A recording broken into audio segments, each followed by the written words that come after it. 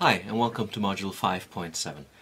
If we need to get creative in our filter design efforts, there's a fundamental question that we have to answer first. Namely, what is the largest class of realizable filters that we can implement? Now, we know that in order to have a linear time invariant system, we need to have a system described by a linear combination of present and past input and output values scaled by constants. We call this a constant coefficient difference equation. Now, as a CDE is very complicated and cumbersome to manipulate in the raw. So in this module, we will introduce a new tool called the Z-transform that will greatly simplify the task. With the Z-transform, we will arrive at a new characterization for a filter in terms of what we call a rational transfer function, which is simply a ratio of polynomials in a variable Z. Welcome to Module 5.7 of Digital Signal Processing, in which we will talk about realizable filters. In the previous module, we took our first stab at the problem of filter design, taking a very intuitive approach, and we quickly realized that there are some drawbacks to the intuitive methods in the sense that we cannot control certain important parameters, such as the maximum error in the passband, for instance. Before we study more sophisticated methods that will give us full control on the design parameters, we need to better describe the type of filters that we can actually implement in practice. We will find out that the most general type of linear time invariant filter is described by a constant coefficient difference equation. And in order to analyze these equations, we need a new mathematical tool that goes under the name of Z-transform. With the Z-transform, it will be very easy to derive system transfer functions, and from the system transfer function, we will know whether a system is stable or not. We have seen in the previous module that ideal filters cannot be implemented in practice, and so the natural question is, what is the most general, realizable LTI transformation? So we know that linearity implies that we only use sums and multiplications, time invariance implies that we only use multiplications by constants, and realizability implies that we only use a finite number of past and future samples. We've seen this chart before, and these are the three ingredients that make up a linear time invariant system. Under this hypothesis, we can always express the input-output relationship of a linear time invariant system as a linear combination of output samples equal a linear combination of input samples. This system in this equation uses capital M input and capital N output samples. These are the limits of the summations. And the question is, given this relationship, how do we compute the frequency response of the system implemented by this equation? One way to do it, we've seen it in the past, is try to compute the impulse response explicitly and then take the Fourier transform. But for complex systems, this would become quickly unwieldy. So we need a new tool, and the new tool goes under the name of Z-transform. The Z-transform is a formal operator that maps a discrete time sequence x of n onto a function of the complex variable z. It is defined as the sum, for n that goes from minus infinity to plus infinity, of x of n times z to the minus n. Think of it as a formal operator, or alternatively as the extension of the DTFT formula to the whole complex plane. It's very easy to see that the Z-transform computed for z equal to e to the j omega is actually the DTFT. This is a relationship that will reappear again if you have the Z-transform and you compute the Z-transform along the unit circle, which is the locus on the complex plane for which z is equal to e to the j omega, then you have the discrete time Fourier transform. In this class, we will consider the Z-transform mainly as a formal operator, so we will not delve very deep into its mathematical subtleties. But there are two key properties that are absolutely essential to what follows. The first one is linearity. So if you take the Z-transform of a linear combination of two sequences, what you get is a linear combination of Z-transforms. And the second property is the time shift property. If you take the Z-transform of a time-delayed sequence, for instance, in this case, x of small n minus big N, the Z-transform is the Z-transform of the original sequence multiplied by z to the minus big N. With these two properties, we can take the Z-transform of a constant coefficient difference equation. So we take Z-transform left and right in this CCDE here, and by exploiting the linearity and the time shift property, what we get is an input-output relationship like so.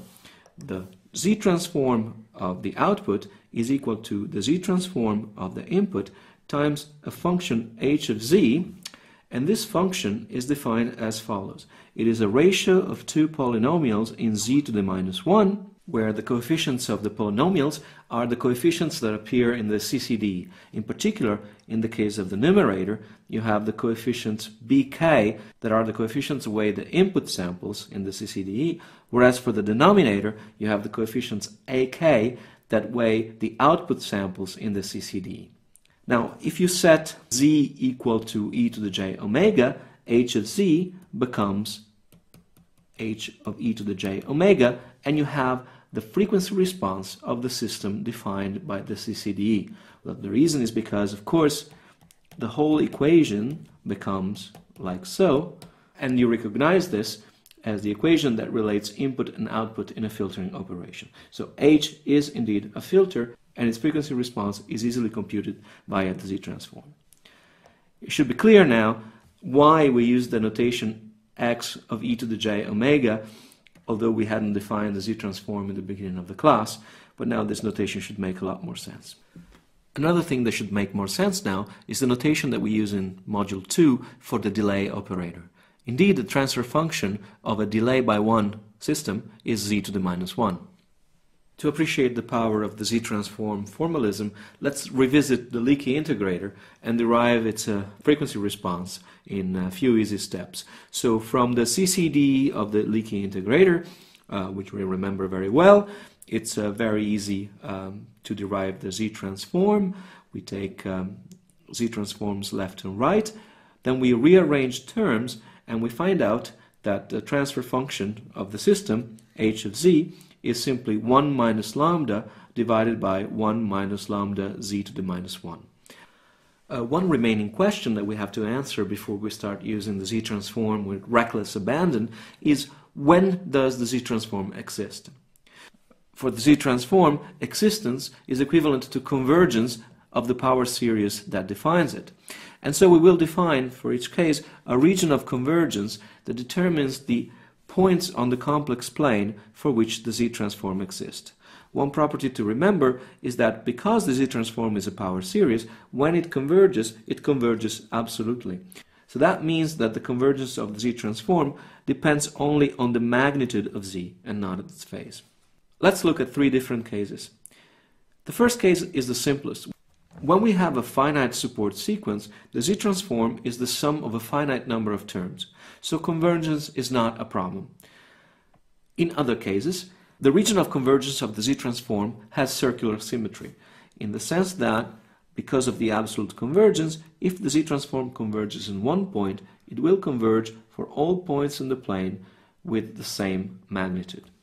Finally, the region of convergence for causal sequences extends from the circle to infinity. So suppose that we have determined that the region of convergence includes this circle.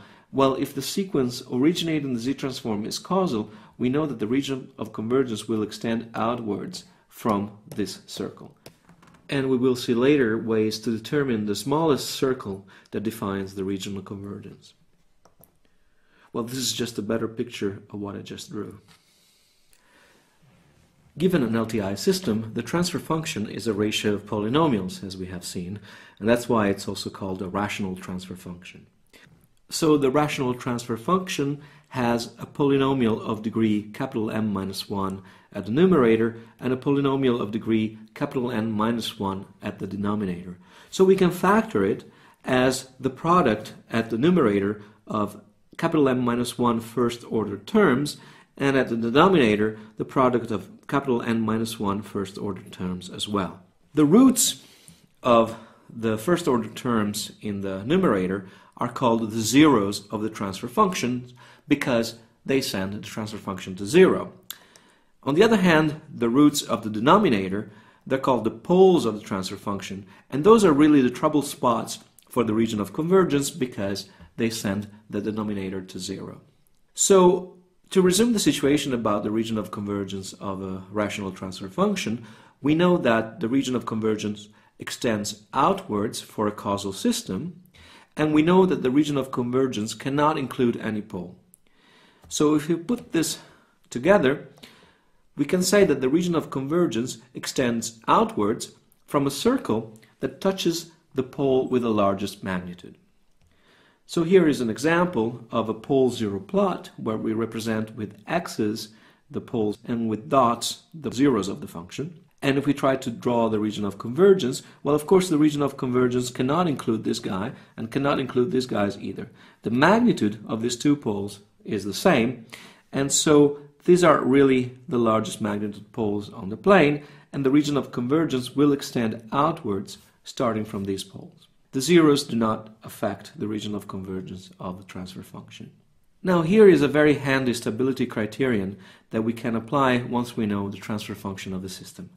Remember from the stability theorem in module 5.3, we said that the necessary and sufficient condition for bibostability is that the impulse response is absolutely summable. Now remember, the transfer function is the z-transform of the impulse response. And because of the absolute convergence property of the z-transform, when the z-transform exists for z equal to 1 in magnitude, then it means that the z-transform converges absolutely, which means that the impulse response is absolutely summable, and vice versa. So in conclusion, we can say that a system is stable if and only if the region of convergence includes the unit circle. So for instance, here we can see that all the poles of the transfer function are inside the unit circle. Therefore, the region of convergence will extend outwards, including the unit circle, and the system is stable. Vice versa, here we have a pole that is outside of the unit circle, here, and therefore the region of convergence will not include the unit circle, and this will be an unstable system. Finally, let's look at a cute little trick that will allow us to estimate the frequency response of a system from its pole zero plot. This is called the circumstant method, and you will understand why in a second. The idea is to think of the magnitude of the z-transform like a rubber sheet that is spread over the complex plane. This sheet is glued to the ground where the zeros of the transfer function are, and the poles are like poles that push this rubber sheet up. And the frequency response in magnitude is the profile of the sheet around the unit circle.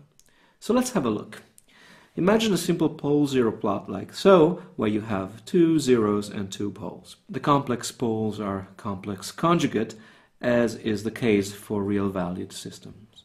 Let's plot the complex plane in a 3D perspective, where on the vertical axis we will put the magnitude of the z-transform.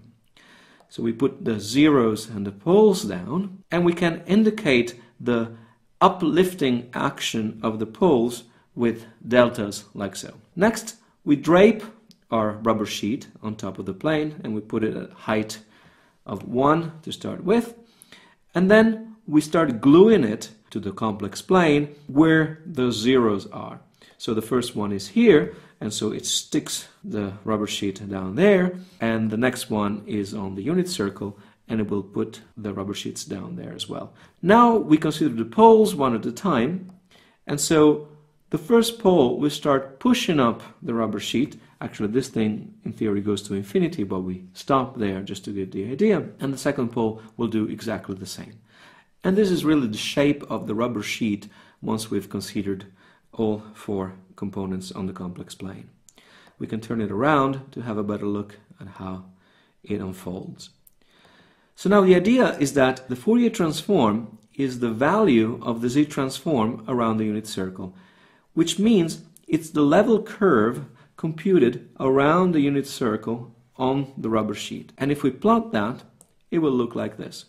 In other words, the level curve will intuitively dip down when it passes near 0 and will be pushed up when it passes near a pole. This 0 is actually on the unit circle, so the level curve will touch the unit circle there.